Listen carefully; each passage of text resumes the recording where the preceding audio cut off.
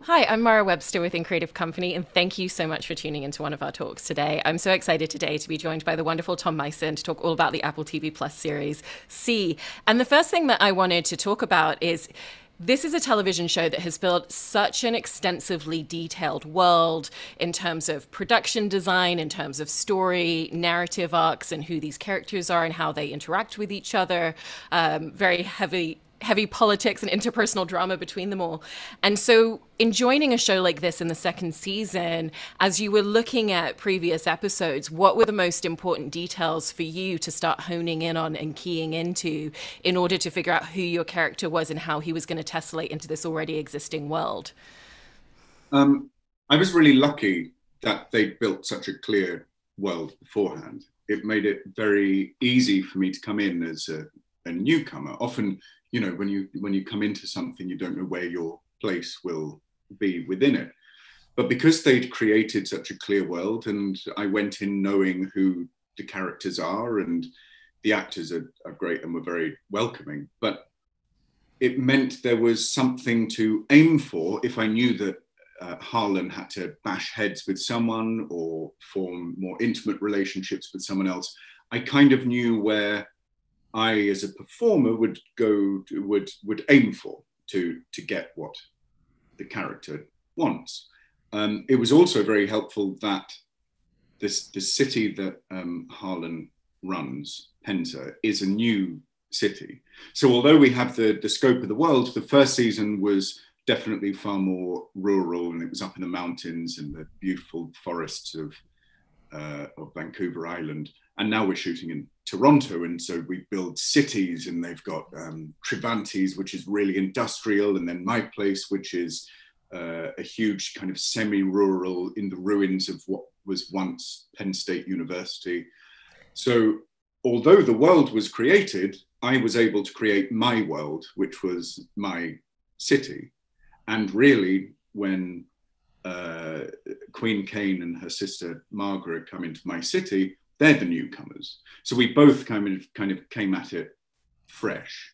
But yeah, all of the work that had gone in before, it was nice to just jump onto the train that was already moving down the tracks at quite a nice pace. I also love the way in which you always describe your character development process and say that one of the most exciting elements of that for you is finding all of the details off of the page and looking at a character like Lord Harlan in this show. What were the spaces beyond the scripts that you had that you found yourself diving into, researching, or really developing in terms of his backstory and history the most?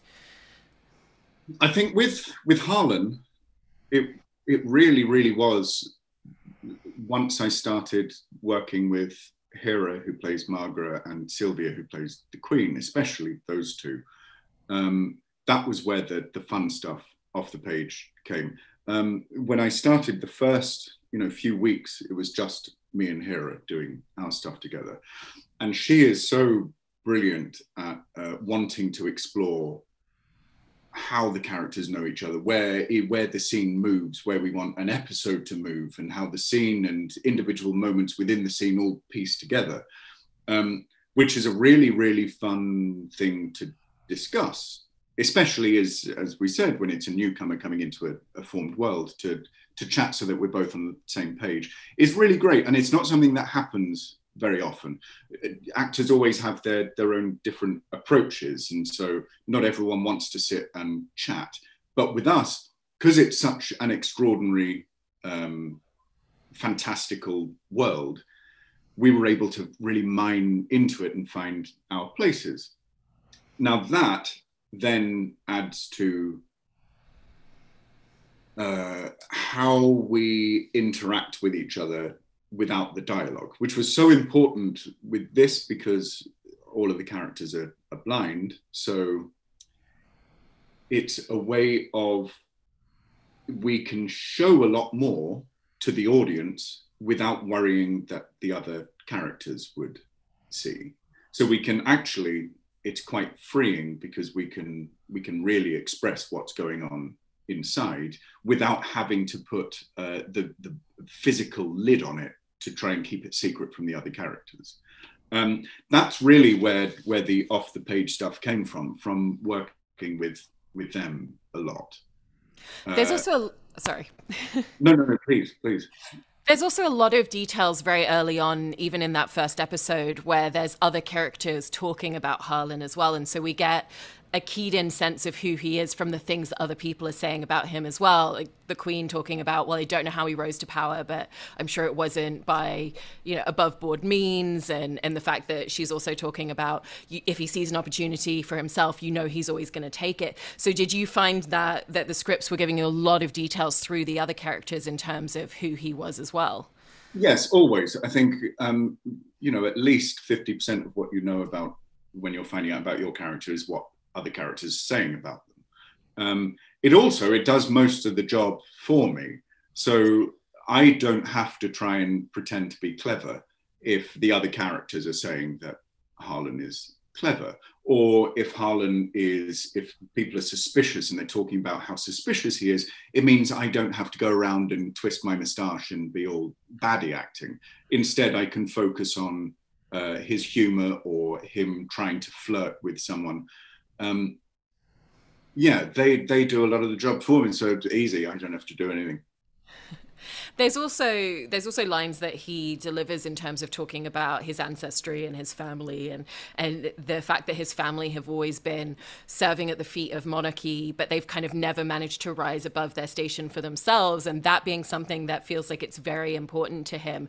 And so how did you shape that aspect in terms of thinking about his family, the way that he's looked at his ancestors, and what it is that he really wants for himself out of everything that he's trying to manipulate? I think that was a really nice moment. I was really pleased that that was in the script, because so much of him is loving the fact that he has the power. And even when the Queen comes in and tries to reduce his power, he can still enjoy the games and can still enjoy trying to keep it. And I could play that knowing that there will be a scene revealing the bitterness behind it, that he came from nothing. And even though he, spoiler alert, marries into the royal family because it helps him, from a very young age, he despised the royal family because he knew the people who had to scurry around behind them and try and clear up their messes, and just anything that the royal family will throw down to them, they'll have to grasp hold of it in order to survive. And that was a low-lying bitterness for him. Which again, it means you don't have to play all of the time. So when Harlan is trying to worm his way into the royal family, I don't need to then add on the layer of bitterness, which would muddy the waters a bit. Yeah.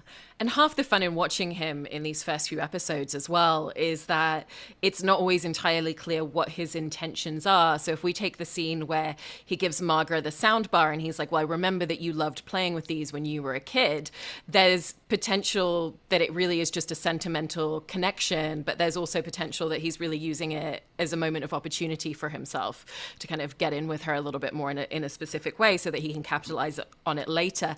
And so when you're working with the scripts, does that give you a lot of delicious playfulness in the way that you're really able to subvert expectations and really think about all the different possibilities of intention with him as a character? Yeah, it's always fun to play as many as you can at once.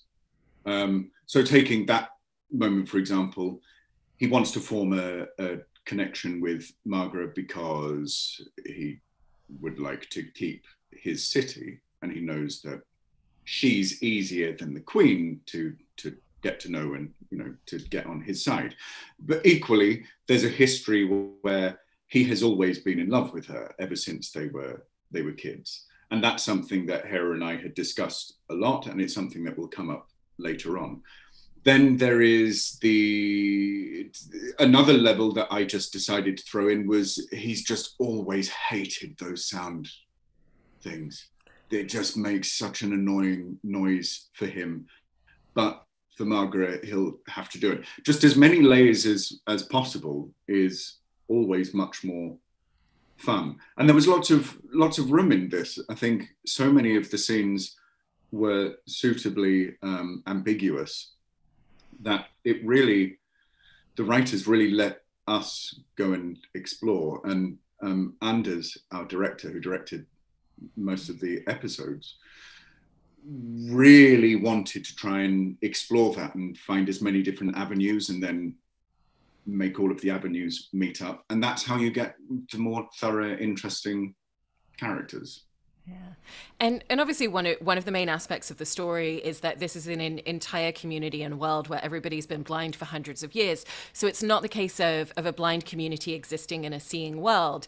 It's a community that have adapted the world that they live in to themselves. And so in terms of a lot of the production details and the way that locations are even just spaced out and set up, what are some of the details that you found that really represented that aspect and that telling of the story in that way?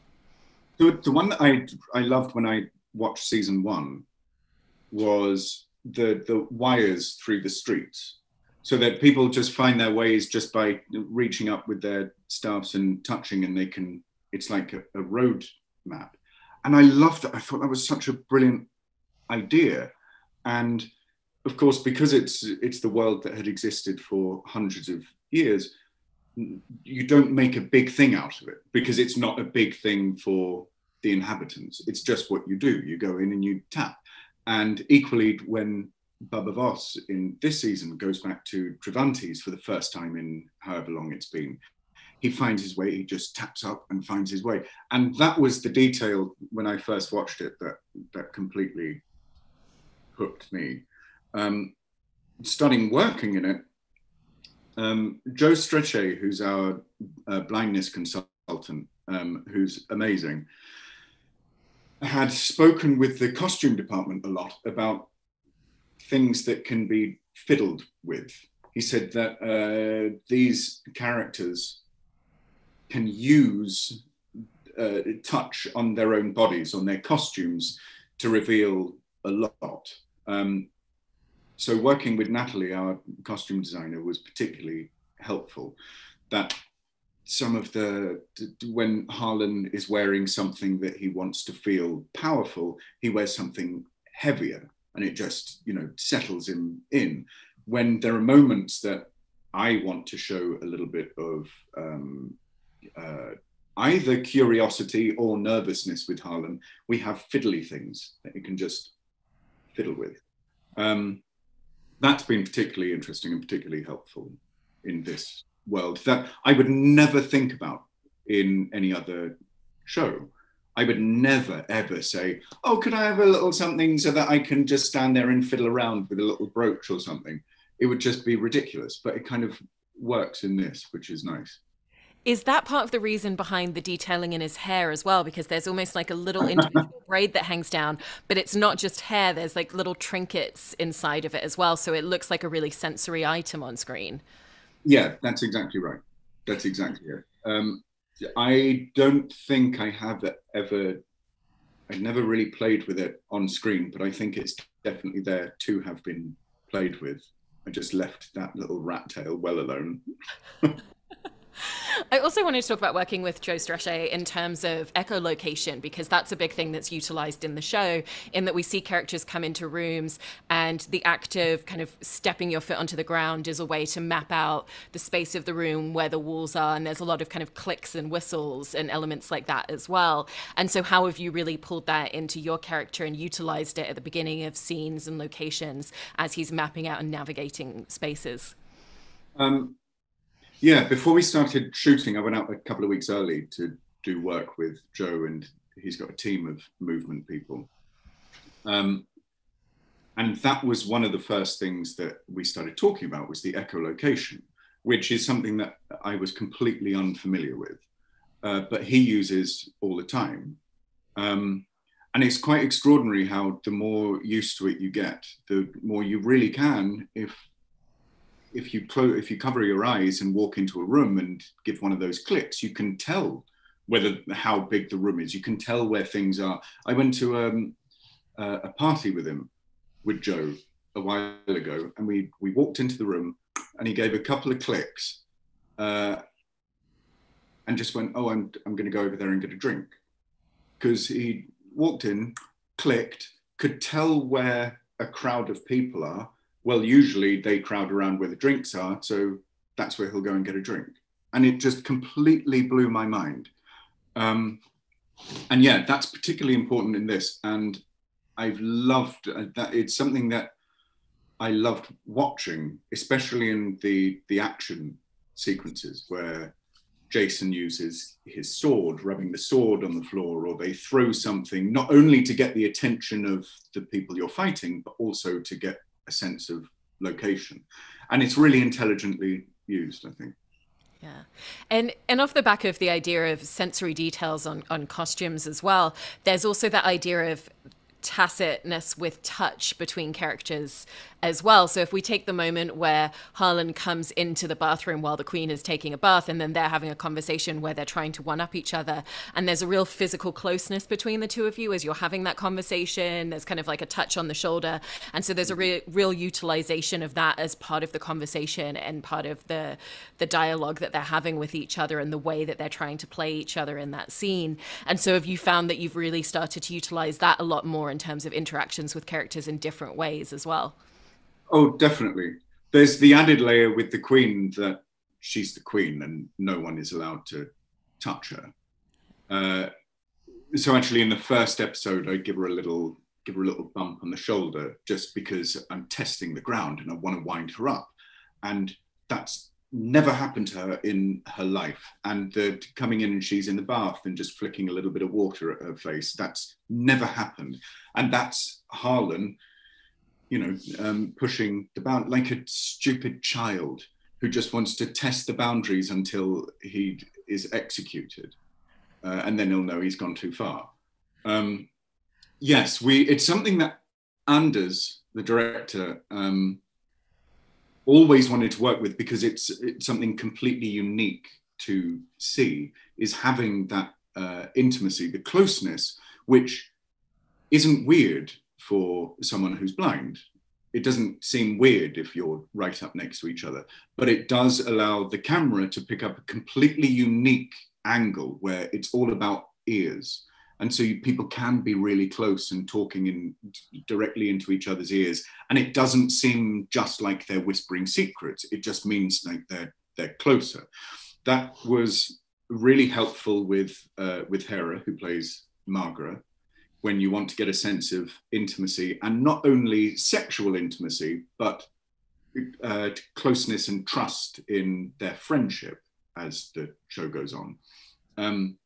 With the Queen, it's something completely different. It's them trying to threaten each other. But you get all of that just from the proximity, which I just love. And some of the shots, some of them have made it into the edit, but of just,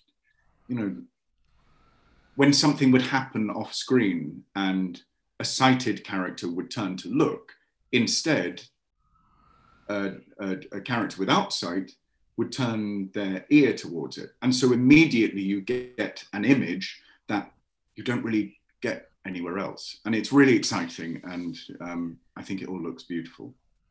And that idea of pushing boundaries and testing other people's boundaries also just seems like Harlan to a T, because I know that you've said that having him as a character be able to wind up Jason Momoa's character has been one of the most joyful elements of working on the show for you as well.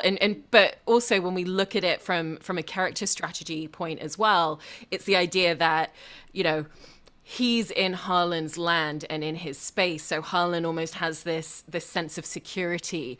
And so did you find that you had an idea of where the line would be of how far he could push it, but then also finding the space where he could push it a little bit further with that in mind as well?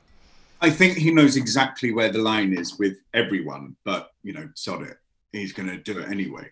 I think it's the only power that he has with the Queen taking over. The only power he has is the power to absolutely annoy the piss out of everyone.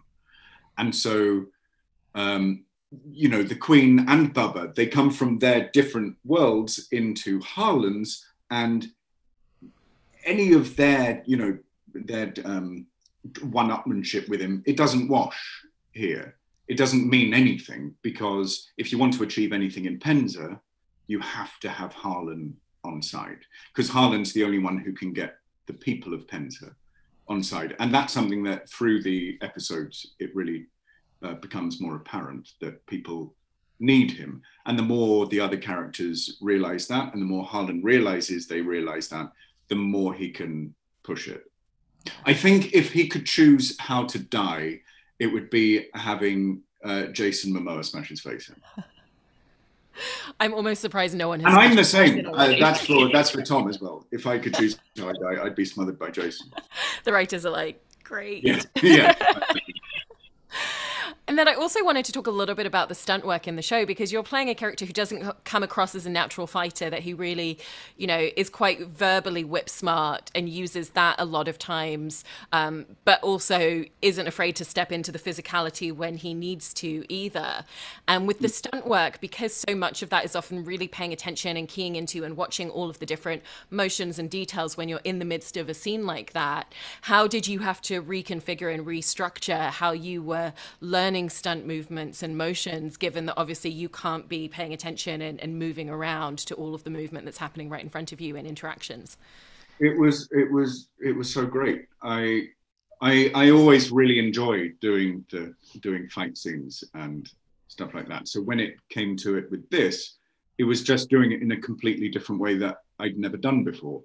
Because always I'd been taught, when if you're going to go and hit someone, and hit or swing something at someone, you should probably check that they're ready. And usually you try and clock a little bit of eye contact before something comes in. But with this, of course, you couldn't. So we had to work a lot together to make sure that it's like doing a dance, that we're completely in sync with each other. And again, like I said earlier about listening rather than seeing, you kind of try to listen for their movements, which is, I don't know, I sound incredibly wanky talking about it, but you do have to kind of work in this complicity that you don't have before. And the stunt team are just amazing.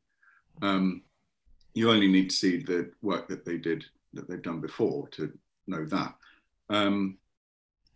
Harlan doesn't have a great deal of fighting because he hasn't needed to for a while. I imagine that when he was younger and scrapping about being a scavenger, he got into scrapes, but he talks his way out of it most of the time. There's one very exciting secret of his that we were going to reveal in this season, but actually we thought we'd save it until it comes in about halfway through season 3. You see the secret. And it then, a lot of the stuff in season 2, why he is so calm about everything, kind of makes sense. Interesting. So that's something. You're going to make us wait all that time to find out. Yeah, who knows when season 3 will come out? But in 9 years' time, you'll look back and think, "Wow, Tom was right. There's the secret." Like, there it is. Yeah, finally. And overall, in the way that you're working with your scene partners in this, has it forced you to think very differently about the connectivity and the dynamic, even going back to what you were saying before about having conversations and that physical closeness and intimacy? Because usually a lot of that is also eye contact, and that's a physical element that you can't rely on at all. And so for you, has it really transformed the way in which you think about working with scene partners overall because of the different ways that you've had to approach scenes? Yeah.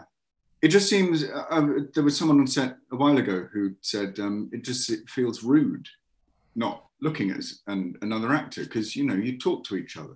Even right now, even though we're however many thousand miles away, I'm looking at you on the screen, and I have to.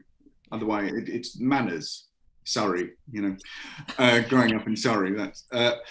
but yeah, it's the most natural thing. When you're talking to someone, you make eye contact with them, and that was really difficult to get used to, not looking at someone, especially when they comment and something they say affects you. That's the first thing you do is turn to them.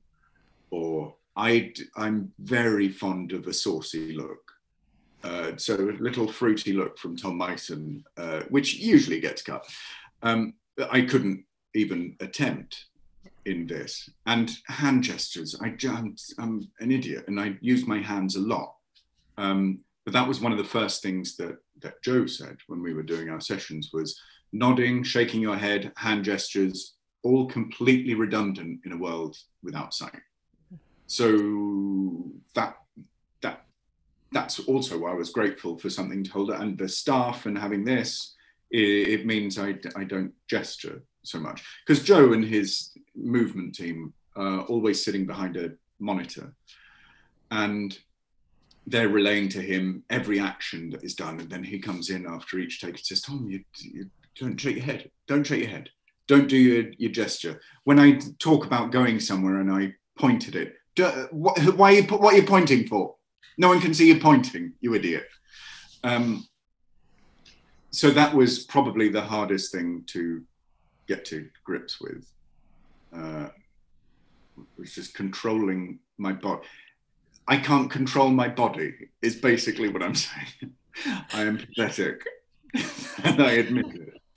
I also feel like Harlan would have had so many fruity looks in this show as well. So the fact that you found other ways of expressing that is really fantastic.